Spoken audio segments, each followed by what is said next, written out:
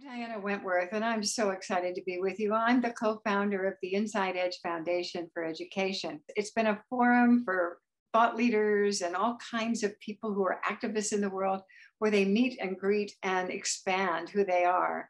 And we've been recording 1,500 of our past speakers. And we're going to take the very best of these and offer them on our YouTube channel. We're starting to post them weekly. So what you want to do is go to our YouTube channel and to subscribe to it, and you'll get all kinds of information about what we're offering. It's so thrilling to be offering this legacy to you now. It feels really good.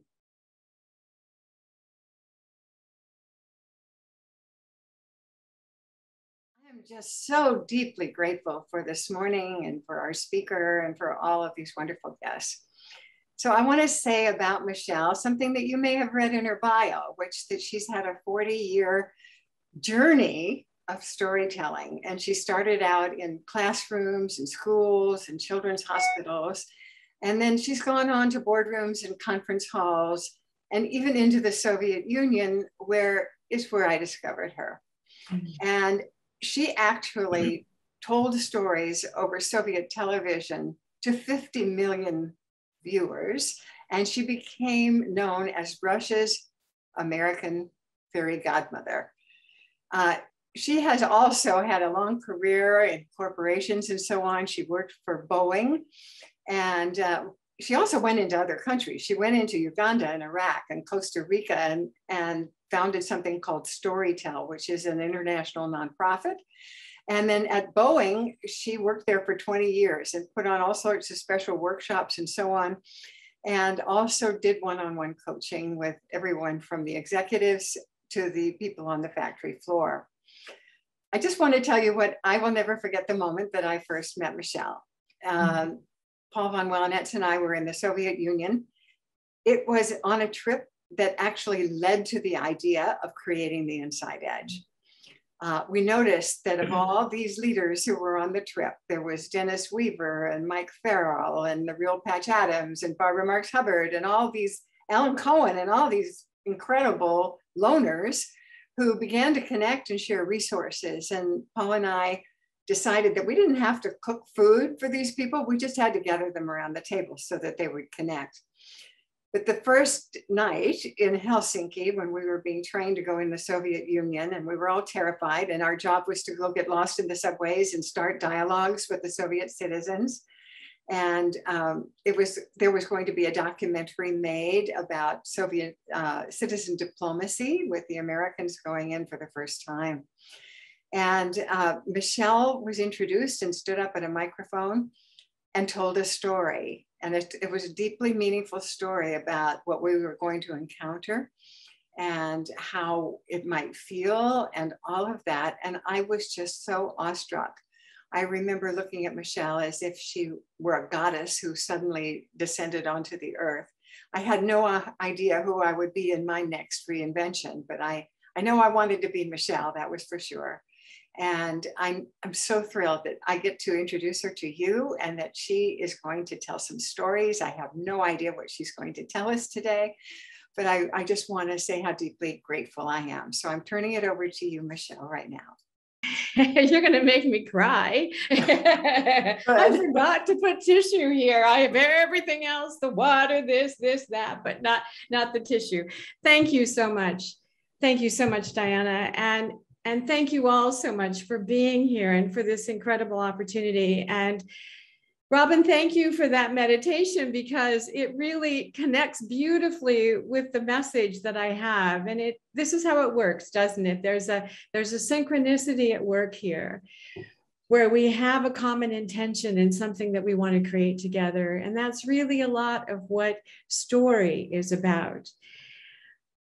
I remembered attending a Jean Houston workshop. She's a futurist. Many of you will know her name. It was in 1981. And I had attended this workshop in Seattle. She was there to help teachers to understand that children have many different ways of learning, and we need to adapt what we do to accommodate that.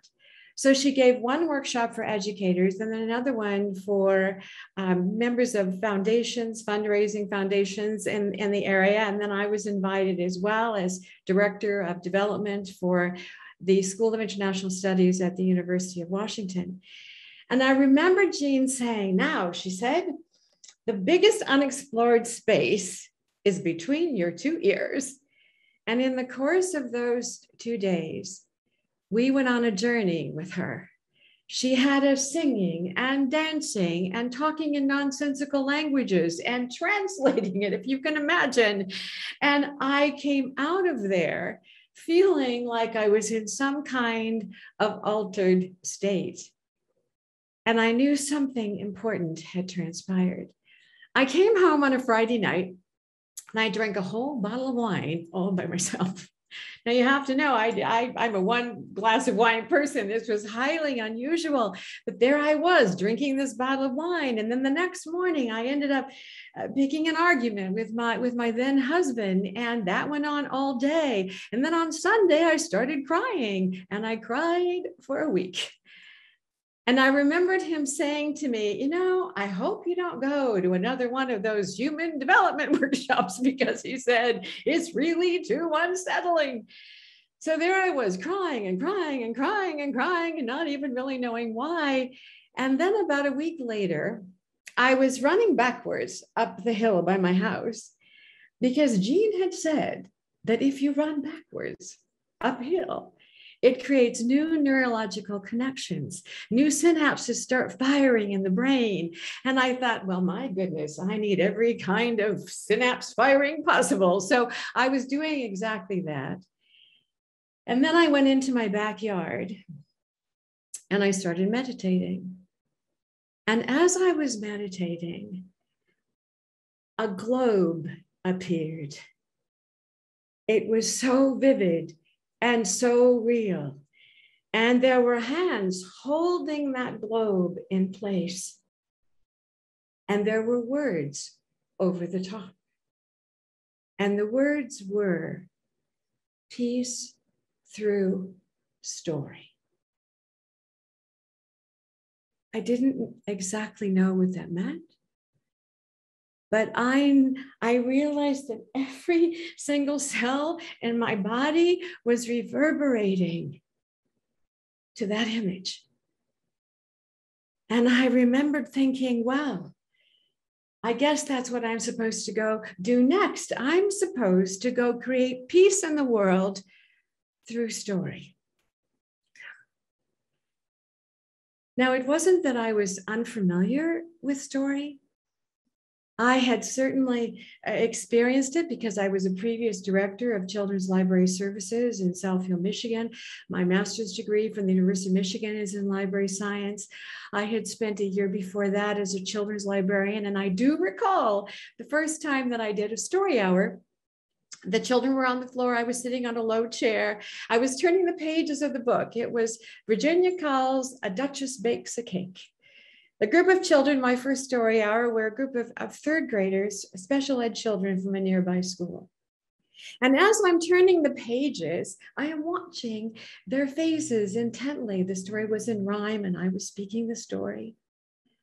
And I got to watch the images of that story form in front of the children's eyes. And when I saw that, I thought, this is absolute magic. I will be doing this for the rest of my life. And so I had that background in children's literature. Nothing delighted me more than to begin to tell a story to children and have them zoom to the shelves to get that book so that they could enjoy it themselves. But I also had discovered that there were applications of story in other ways. And so when I was back in Alaska, at that point, I was born and raised in Alaska, I was working for a telecom company and ended up creating a puppet show on how a phone call travels by satellite, storying that technology so that children in little remote villages could understand that process. And then when I was hired as director of development for the Jackson School, which became the Jackson School of International Studies at the University of Washington, I discovered that the faculty was accustomed to writing lengthy treatises to send to the Rockefeller Foundation and Ford for money, but those sources were drying up, and now they needed to begin to fundraise from individuals, from companies who were not about to read those treatises they had written. So as director of that $2.8 million campaign, I was there to support them in learning how to tell the stories of the students and graduates who'd gone on to do amazing things throughout the world so that we could tell those stories to potential donors and raise that money from primarily new sources. And we were successful at that. And so I was at that place where the campaign was complete. There was still lots more work to do. And then suddenly here is this image, peace through story. And so I remembered saying to my husband, okay, I was never planning to be an entrepreneur and starting my own business. I knew well enough that no school district at the time, this was 40 years ago, was hiring someone as the resident storyteller for the district. So I said, I just need to quit my job and go do this. My husband said, we are a two-income family. We have made decisions based on two incomes. I don't support that. I have my architecture practice that I've just launched in the last couple of years, working for myself. It doesn't work for our family, for you to be doing the same. And I remembered saying to him, but I have a calling and I have to follow it wherever it leads me. And if I do not follow this calling, I will end up resenting you and resenting myself actually for having not done this. So if we need to divorce right now, then let's do it. But I need to do whatever this is, which I don't even know what it is yet.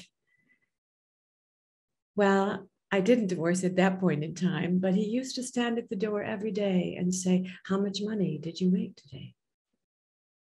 And so what did I do? I did the very thing that I am hoping will be the thing that you take away from today, and that is, I began to tell the story of what it would look like if we created peace through story. What would it look like if I were to go into schools, if I were going to work in school residencies? What would it look like if I were to take this around the world, if people could come together and begin to share their stories and to begin to understand one another? And could we create peace out of that? And I kept telling myself the story, and things began to happen. I ended up calling a principal of a nearby school and telling her what I was planning to do. And she said, well, Michelle, we'd love to have you come and tell stories to our students. And that very morning, a newspaper reporter called, it was a little short on news, and said, do you have anything? She said, well, we've got a storyteller coming to the school. And so he called me and he said, I'd like to interview you. And I said, you know what? I'm happy to do that, but I want you to do it after the performance. I want you to experience children hearing stories and responding to them, and then we'll talk. And that's what we did. He wrote an article. It generated 70 phone calls, and everything started. Everything started.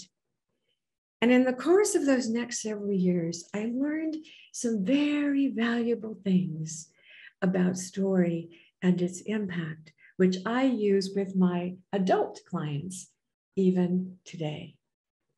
When I would begin to work on a story and begin to share it, I would notice where the children seemed to be leaning in and resonating with that story. And through the many tellings, it would begin to change its shape, its pacing, its timing.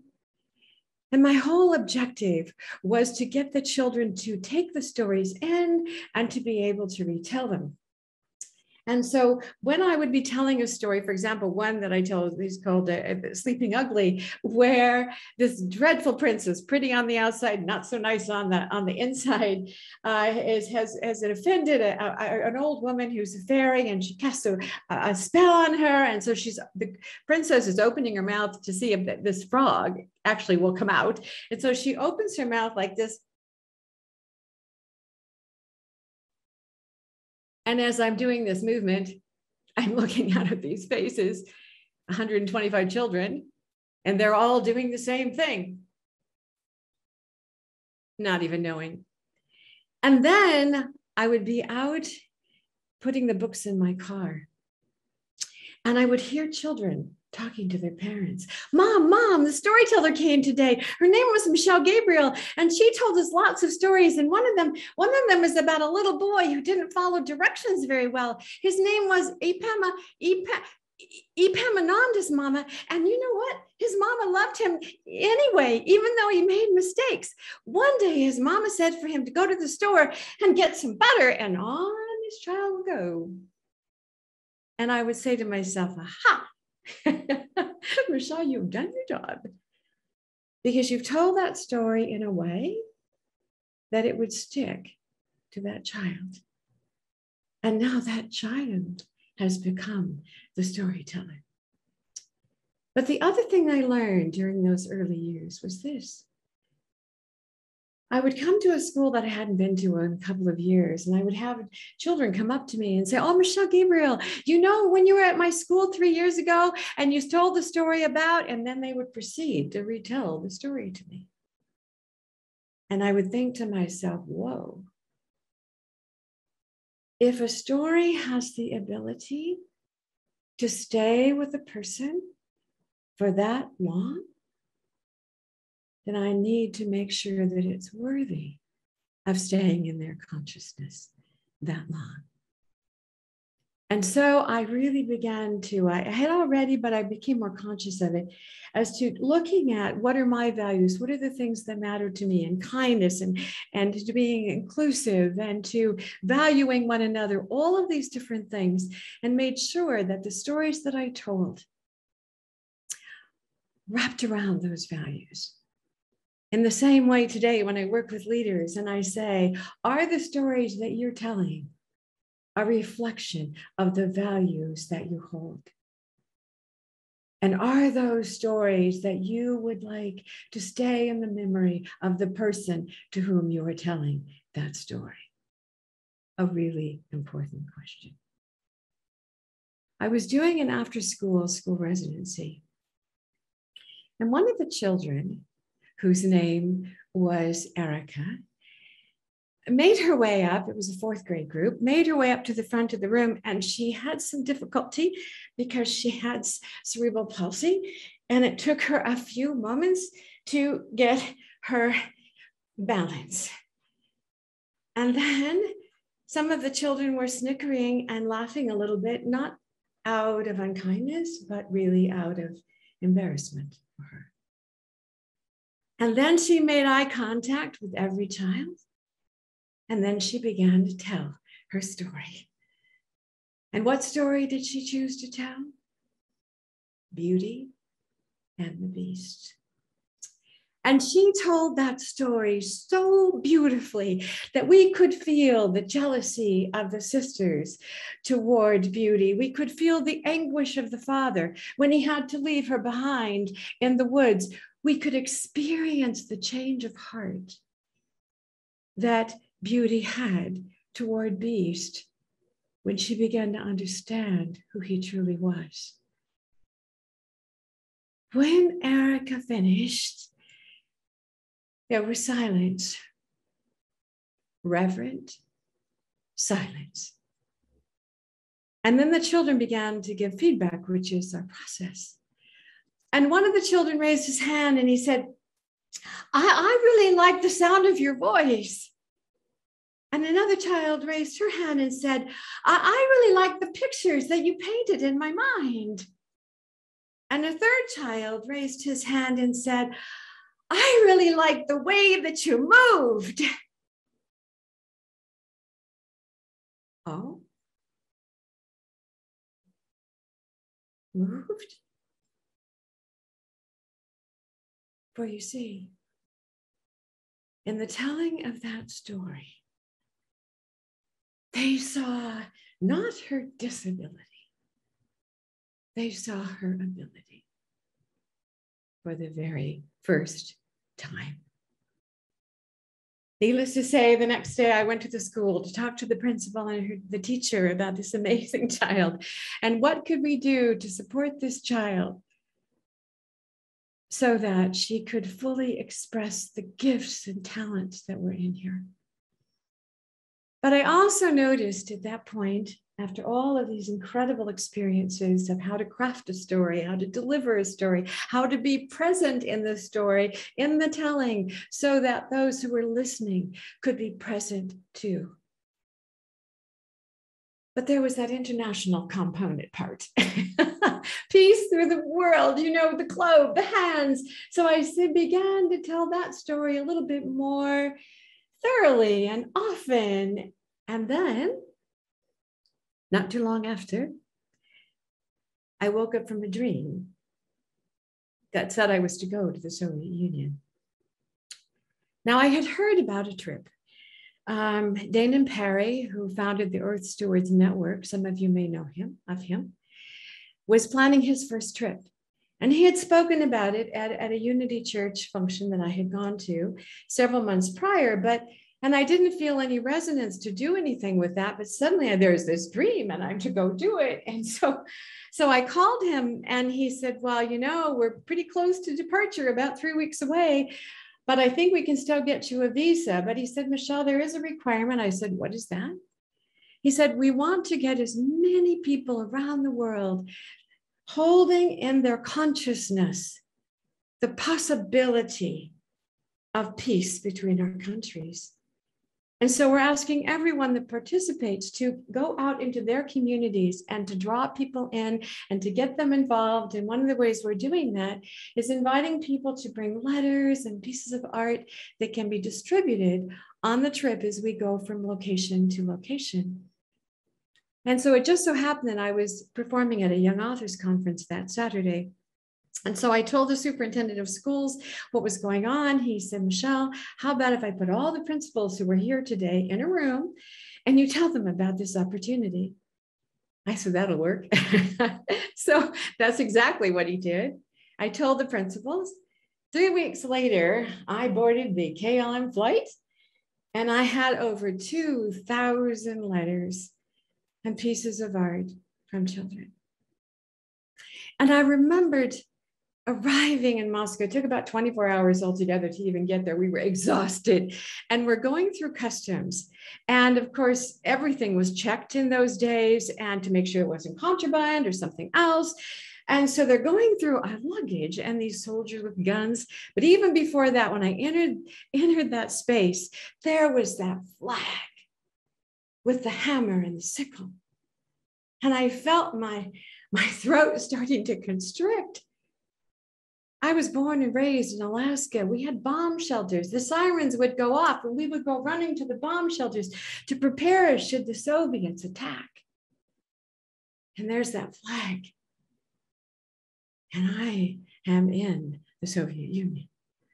And as we made our way through customs, and they were all these beautiful pieces of art and all these things that were coming out of people's suitcases. And the soldiers were trying very hard to maintain, you know, their stoic look and no smiling at all in those days. And I could see little smiles just at the corners of their mouths. How could they not help themselves? You see, because it was so moving and touching. This incredible desire to bring about change. And we had many extraordinary experiences on that first trip, but the defining moment for me was when we went to school number 15 in Moscow, an English-speaking school of 1,500 children, 5 stories. I remember walking down the halls and the kids were yelling and screaming and carrying on a cacophony of sound. And I thought, what is going on here? And then I was ushered into a classroom to see a class being taught. And all of a sudden, here are those same children, like little soldiers, faces looking straight ahead, very regimented, which is the way they were taught also.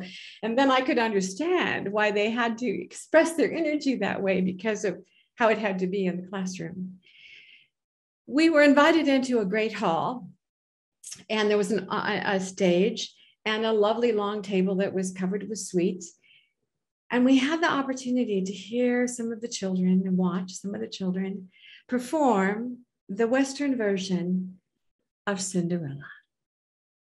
And as we sat there, tears streaming down our faces, they were so beautiful. And all of this fear and all of this angst and all of this stuff that goes on in the world. And we were reminded, these are children. These are our children. So when the children finished, one of the members of our group said, well, you know, we have a storyteller here, and would you like to have her tell a story? And the headmistress, Irina, said, absolutely. So I stood up on the stage and started storytelling. And I chose to tell Russian fairy tales because I knew the children were learning English and it would be easier for them if they were familiar with the storylines to begin with. So I told the snow child, Snegorочка, Snegorочka, come and play with us. I told the story of Baba Yaga and the kind-hearted little girl. Baba Yaga is the Russian witch, in which she said, oh my, what a nice little girl. Well, you just come over here and weave a bit at this loom, and I will go and get you your needle and thread. And so on. Afterward, the children gathered round me. They said, Michale Gabriel, would you come back to the Soviet Union? Would you bring more stories inside of your head? And would you bring children to help tell them? And I said, well, yes. What? When I got back home, I thought, what have I done? I do not speak Russian. I do not have a nonprofit. I am just getting my business to the point where, yes, I can pay my share of the expenses. And here I am. But I said, yes, I made a commitment. And so what did I do, my friends? Back to the idea. I started to story what it would look like if children from the United States, trained storytellers, could make their way to the Soviet Union and to share stories with children there, stories that spoke to the values that we share in common. What would that be like? What would it be like if I could make arrangements with each of the places that we visited? I figured we'd do three locations, and it was just that, Moscow and Odessa in the Ukraine, and also Leningrad, now of course St. Petersburg. And so I thought, if I could pair the children, my young storytellers for peace, I already had a name for it, and with young people with common interest in Russia, what is the possibility that those friendships might last a long time, a lifetime? And then I began to think, how could we get more people involved? Well, what if we just sent out a call and invited church groups and individuals and classrooms to create their favorite stories on fabric using all different mediums, and then write up the story and wishes, their own letters, and we could take those with us and distribute those to English-speaking schools and pioneer on and on and on. And you know, the more I told that story, the more powerful it became. Why? Because I began to tell it to different people. And I looked at their reactions, and I looked at the points of resonance, and they had ideas as well. And I began to incorporate those into the story that I was telling. And we had a gentleman who said, you know, Michelle, it's going to cost some money to form a nonprofit. I'll just pay for that. And let's just get going on that. And then I went to the schools or to the press and said, can you help me? We want to get the word out about we're looking for kids and to come with us. And they said, look, we'll do a story on you after you come back. So I went through my networks. My friends, we ended up with 145 children that applied to be young storytellers for peace. 27 were chosen, ages 10 to 15. They studied citizen diplomacy and storytelling for a year, and off we went to the Soviet Union to create peace through story.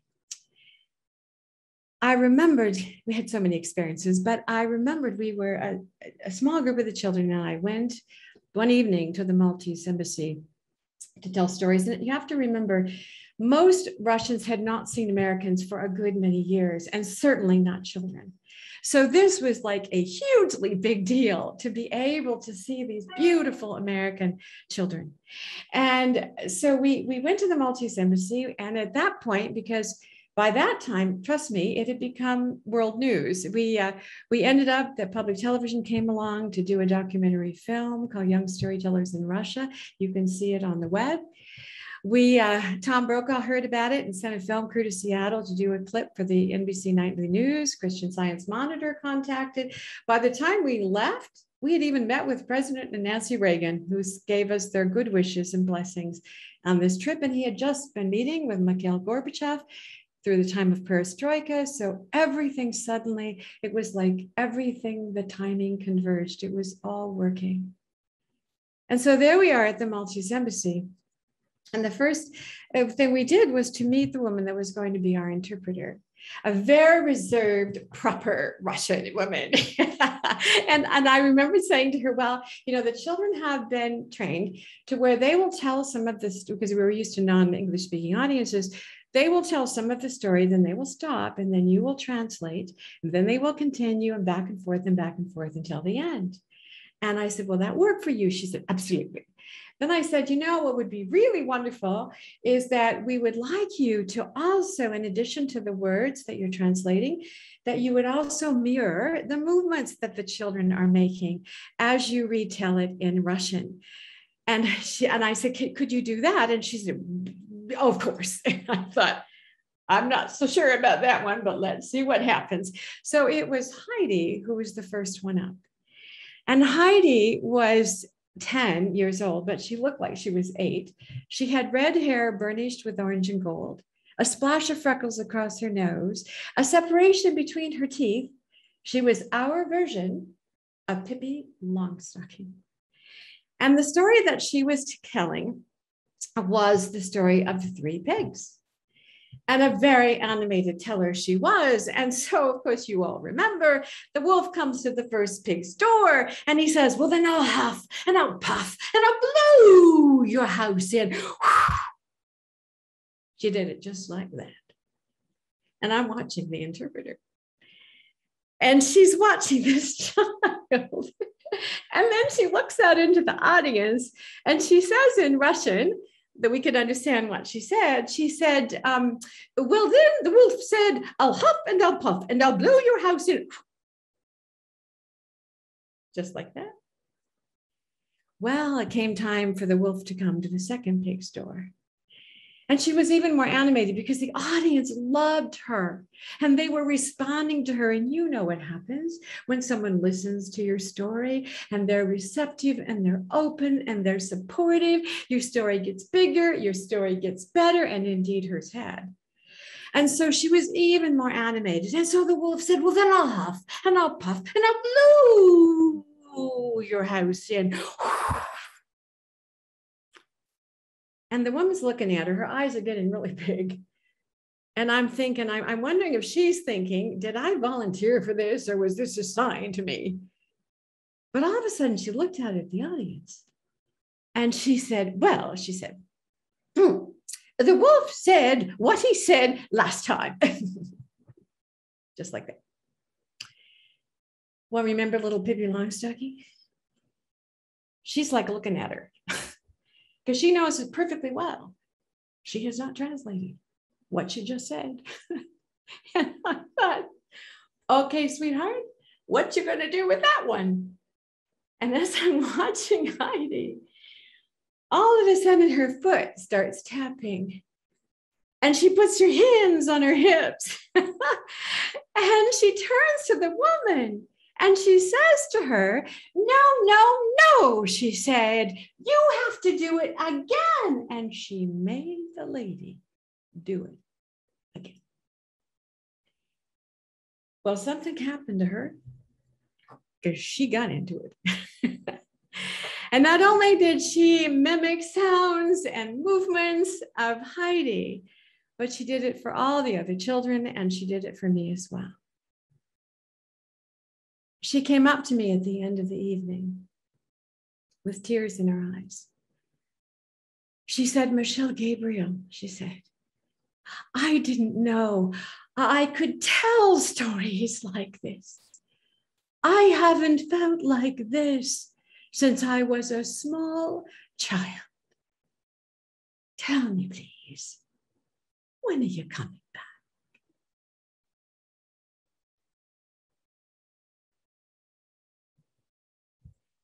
That evening when I was debriefing with the children,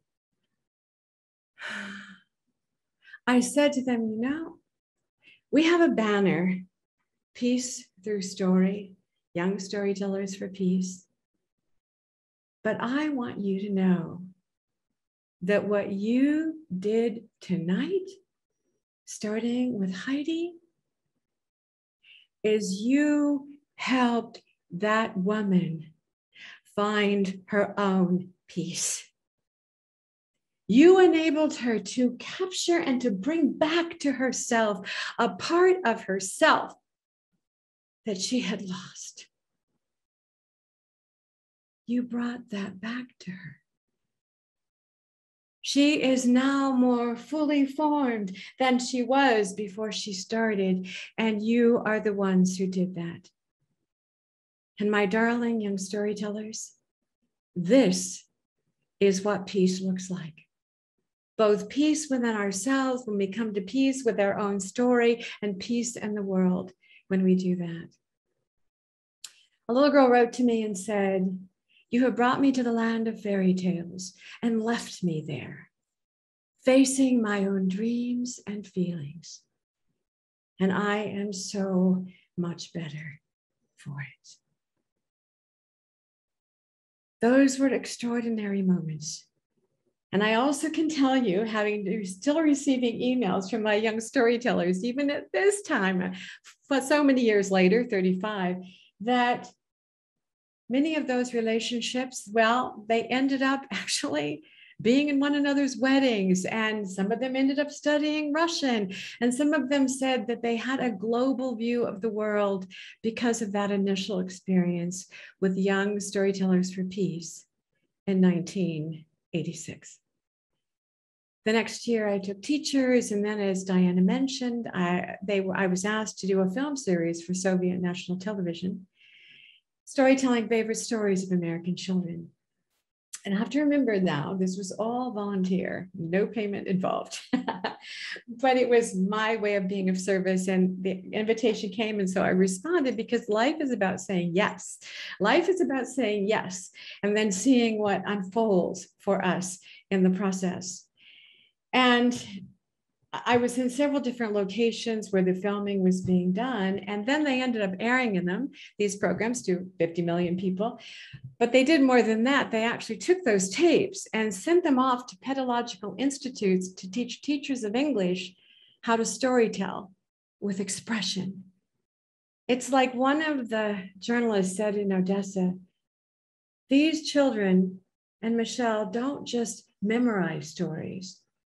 They tell them from the heart, and that makes all the difference. And indeed it does. So one day I was in a Moscow bookshop, and a gentleman came up to me, and because I was really recognized at that point everywhere. I think they were a little short on programming because they aired those programs a lot. And he said, Michale Gabriel, I'm a member of the Bolshoi Symphony. And he said, you know that story that you tell on TV, The Runaway Bunny? I said, yes, yes. He said, Michelle, he said, I tell that to my 2-year-old son every night before he goes to bed. And I am so moved because I know that that child will grow up with the memory of his papa storytelling to him before he went to bed at night. I grew up without a father. My parents separated when I was 3. My father lived about 50 miles away in Palmer, Alaska, and I saw him only infrequently. And there had always been this hole in my heart around that relationship. But here's what I've come to discover, another valuable thing about story, is that when I would hear stories like this, the love between a father and his child, stories I would tell in which there were strong fathers in the story, other stories that were shared with me, every single one of them began to work its magic in my own heart and to fill up that hole. And for me to experience vicariously, but still powerfully, the love of a father for his child. And I thought, you know, with all of these things, there's so many other places that the story has taken, but in each call, like with young storytellers, I began to story what was possible and things began to happen. I created an event for a little girl dying of cancer and went and did her eulogy at the parents' request. And then they said, Michelle, we'd wished you'd been there for all those years she was at Children's Hospital. And as soon as they said that, I knew exactly what I was to do next. And that was to bring the power and the comfort and the healing of story to children in a hospital setting. 2 of those stories are in Chicken Soup to Inspire the Body and Soul, that was edited by Diana and also by Dan Millman. And in that, I knew if I came to the hospital with just a good idea and no funding, having been a fundraiser, they would say, good idea, no funding. And I didn't want that. So what did I do? I told myself a story of what it would look like if there was a resident storyteller at Children's Hospital in Seattle. And what would she be doing? And how would she be interacting with the children? And on and on and on and on. And the story got more and more powerful. I wrote it up. I went out and got the funding and brought the foundation representative and myself to the hospital to present the idea, making it impossible to say no. And indeed they didn't.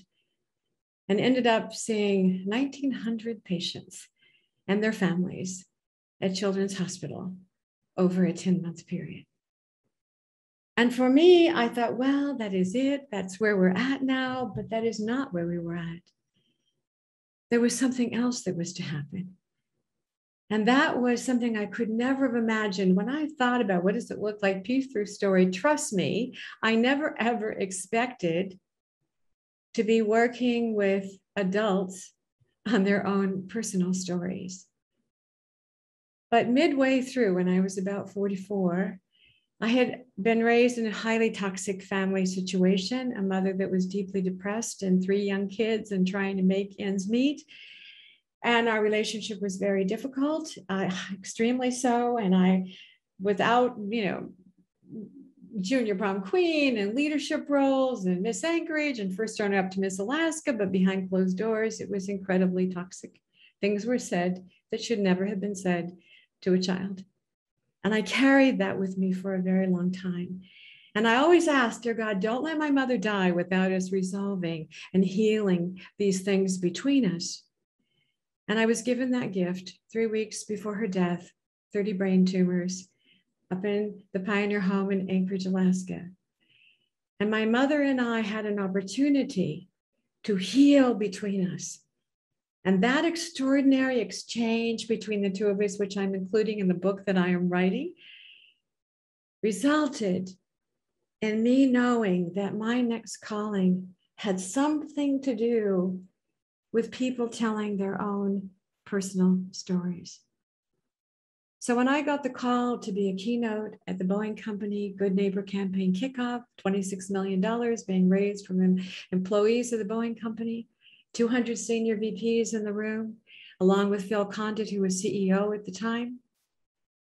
I ended up telling 4 stories for that keynote. A story about the Skagit people and working together and lifting the sky with one goal and one thought in mind. In other words, I didn't lecture. I let the stories, which we always should do, tell the messages for us. Because when someone listens to a story, they listen to it in a different way. And they're able to take and extract their own meaning out of it. And that is also why a story sticks to another human being. And so I told that story, a story about the woman who made it possible for me to go to graduate school when I didn't have the grade point average to do it, got me accepted so I could apply for a scholarship, which I won, and then everything else followed. The third story was about one of their own employees who had been with them for 17 years in the fabrication division in Auburn, Washington, who had only learned how to read and write 3 years before through an adult literacy program at the Hamlin Robinson School in Seattle, and the Boeing company was giving them a thank you grant. And that individual, Bill Husey, allowed me the privilege of telling his story. I met with him. I had 2 cassettes filled up completely, asked him questions. I could tell the man was still suffering from what he had experienced as a child.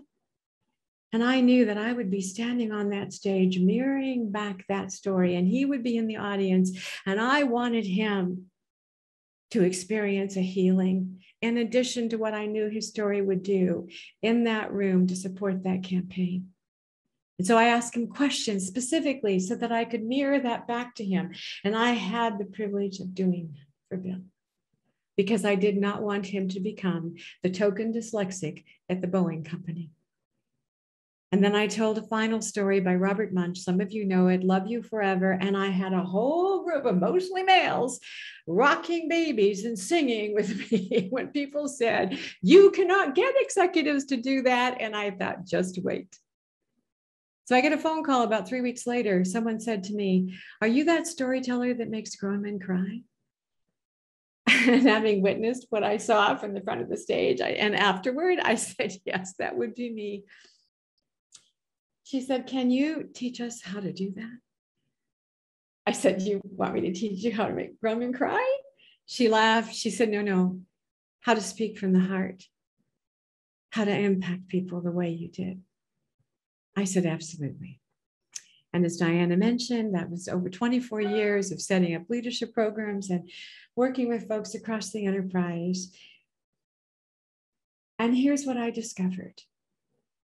That when you create a safe space for people to share their stories, and when you create a quality of listening that allows a person to open up and share their deepest, most authentic selves, everything changes.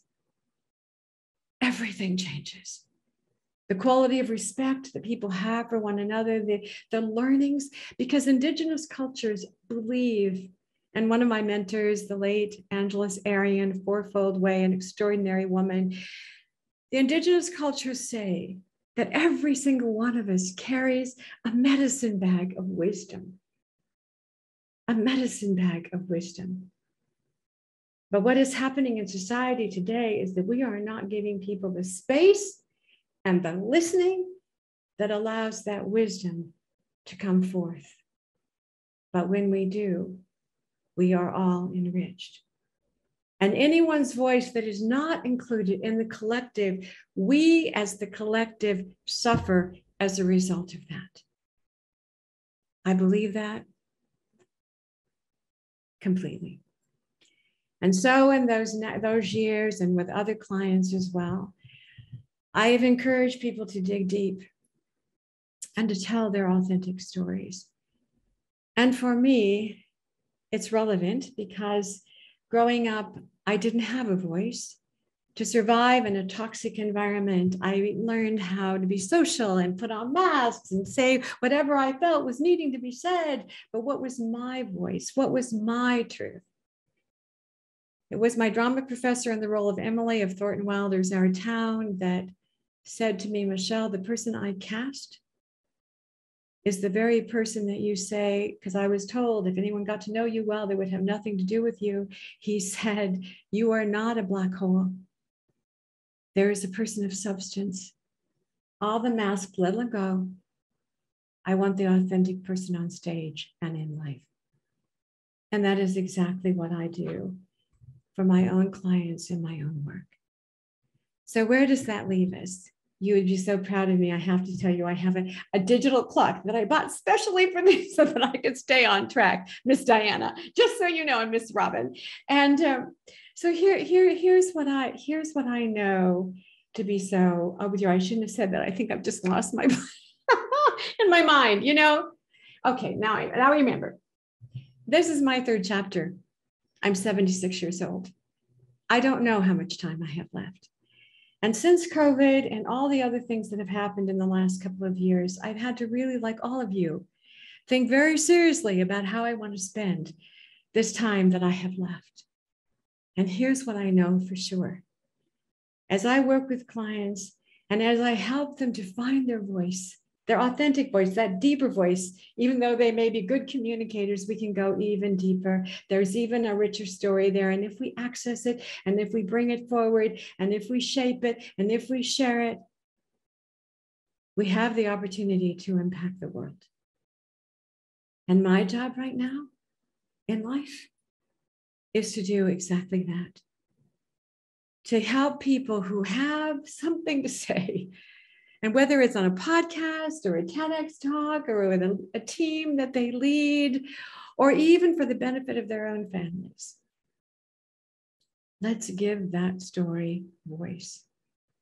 Let's give that story wings to fly so that that message can land in the hearts of others and be of service to them. There is a wonderful quote from a book called Crow and Weasel by Barry Lopez. And it goes something like this, and I have to say to you, it is my mantra.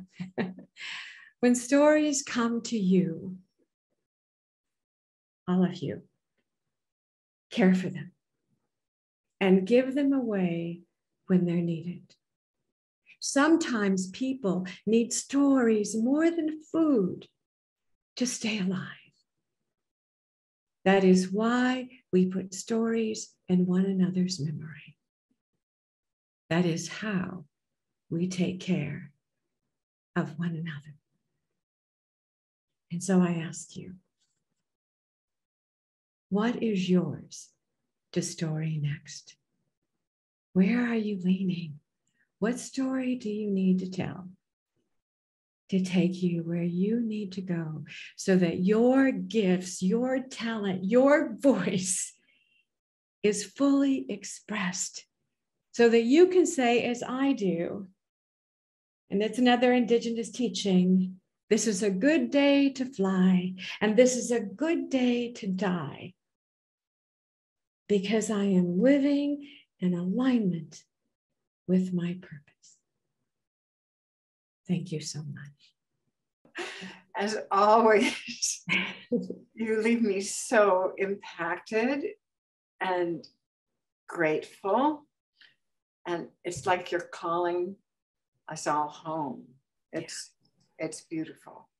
Well, and I have to say, Diana, and I must say this right now, Diana is helping to call me home because I've known for 25 years I needed to write a book, and I've been starting and stopping and starting and stopping. And I knew when it was time for me to write it, I got that sense recently, and I knew the person that I needed to call to be my guardian angel through this process, and that is Diana Wentworth. So I just want to say thank you for giving me the gift of putting on paper what I only thought I could do orally. You have no idea what an honor it is and how grateful I am to help shape this book. You know, everybody wants to write a book. Really, everybody has a book in them, a worthy book. But your book is so exceptional with the deep stories and the deep teachings that you just innately pour out so beautifully that I really see your book being auctioned among the big publishers. It's the first time I've ever seen that. I'm storying it, Diana. I'm storying it. Okay, good. You're doing a good job. Yeah, thank you. Okay, and I just want you to know that in the chat that people are raving about what they've just heard, what they've just experienced with you. Scott Hunter said, I think this is the first time in a long time that I've watched a speaker and could not take my eyes off of them for the entire length of the talk. So I think a lot of us are feeling, we just so deeply feel what you shared. And we're going to have a few minutes here of Q&A for Michale. So I'm inviting you to be concise in your questions. We only have a little bit of time, but it'll be really wonderful to hear some really wonderful, provoking questions for Michale. I love this presentation. I am so moved and excited and thrilled. And I wish I was like 100 years younger so I could jump in and do even more with what you speak of. My question is, you talked often about how you began each new story of your life by telling yourself a story. In your mind, did you write it? Could you speak more to that? I love Certainly. That. Actually, and thank you so much for bringing that up, because actually it's important that you speak it aloud. It's very important that you hear your own voice, because when you hear your voice speaking the story aloud, you notice where the energy is, you notice where the heart connection is. There is something so powerful about speaking into, it's like my dear friend Jane Yolen, who's written over 500 books, says that, you know, you need to be able to see, to notice how the words sit on your tongue. And so I always would do this as a speaking thing, because I would notice, and even when I would do a keynote or something, I would interview somebody, and the first thing I would do when I would get back in the car, or I would get off the phone, I would notice what pieces of that story were still resonating in me even after the interview. And immediately I would start speaking them so that I could hear how that sounded.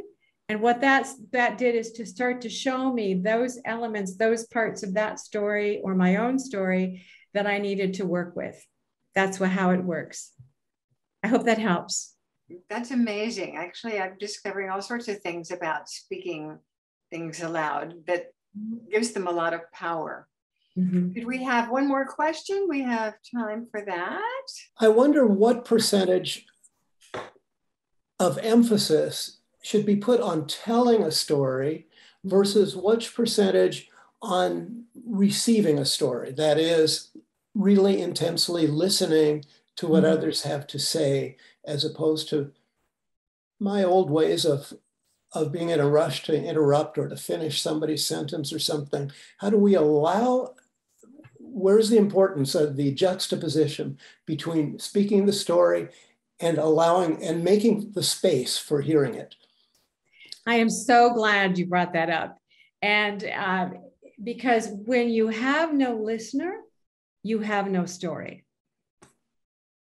When you have no listener, you have no story. J. O'Callaghan said that it is the listener that gentles the story out of us, like so many hundreds of pairs of hands. And what I've discovered, and in my own workshops that I teach, and in all the environments that I've created where people are sharing their stories one with another, we must sit and be fully present for the teller, because the more present we are, the more the teller feels the freedom to be able to share their authentic self. Otherwise, they are going to shut down because they can tell that it's not being received. I think it is as important, John, to be a good listener as it is to be a good storyteller. And a quick response, when I was taking a speech class way back when at Alaska Methodist University with Sarah Dellard, she said to us on the first day of class, half of your grade will be given to you based on what you do in front of the room. The other half of your grade will be determined by how well you do as a member of the audience, how well you listen, and the quality of feedback that you give the teller so that they can indeed be their very best. And that is a lesson that I've taken with me always. And I say, we interrupt each other. And what happens is that story gets thwarted. That where there's usually in a conversation, never an opportunity to come back to it. It's like it's gone and the train is left. And what happens is we end up with people that have never gotten to share their full selves. So when we create storytelling circles and opportunities, we need to make sure that we give our complete attention to the teller and that we do not interrupt. And we do not anything other than when we're working on a story, it's always like, tell me more, describe this, whatever, because that helps to bring the story forward. But in the listening, it's to be present in the listening and always ask ourselves, am I here? Am I listening? And am I seeing this other person as carrying important medicine, important wisdom? But I will not receive it if I am not present to hear it. I can see by listening to you that one approaches a story differently than a speech or an essay or a business communication. So how is it, what is that, if I have a feel for what my story might be, how do I approach it? How do I structure it? How do I start? So thank you for the question. And I do understand what you're saying. And yes, they are different. They're very different communication. So what I say when I'm working particularly with leaders and folks that are doing a lot of things, I say, let's get really clear about the points that you're trying to make. What are the 1 key point, 2 key point, 3 key point? What is the point? What do you want to have stick to? So you want to get clear about that, okay? And then what you want to do is you want to wrap the most compelling story that you have, or you go out and find, around that point, so that when you are telling the story, the point is being expressed, but through the story itself. Oh. Okay, because sometimes we say, oh, well, I'm going to tell you about blah, blah, blah. Well, if you're going to tell, I'm going to tell you a story about the time I experienced a challenge and how I overcame it. Well, that is so dull and so insulting, because what happens is you're telling me what I'm supposed to discover out of the story. Story is about discovery. So yes, you can make a point at the end. That's perfectly fine, but you let the story, you trust the story to carry that for you. And so even in a speech, you can ask yourself, where are the places in my talk that I would be better served to tell story rather than to lecture, for example? I mean, it's like with the Boeing company, everybody had heard all the messages, the importance of giving. That is an outdated message. Nobody's listening anymore. So what I had to find were, I had 4 unique messages I was trying to get to, and I let the story convey each one. Because what you want is for the listener to create the meaning themselves. Okay, much more powerful. If I'm creating my own meaning out of the story you told, there's a much greater likelihood that it will stick to me. Does that help with your question? That's great. Thank you. And on that note, I know we are really out of time as far as questions go, but I think everybody wants to know, Michale, how they can learn more about you. Would you share your website? Will you tell us how you work with people, and what you'd love to do as far as bringing stories out in people? Thank you. The website is michalegabriel.com. My spelling is unusual, Michale Gabriel, but that you saw that on the Eventbrite invitation. And there is an opportunity there for a discovery call and for us to have a conversation, or you can write me and tell me what it is that you're working on and what it is that you need in the way of, oh, there it is right in front of us. Okay, thank you, Robin. Thank you. And so that is the best way to reach me.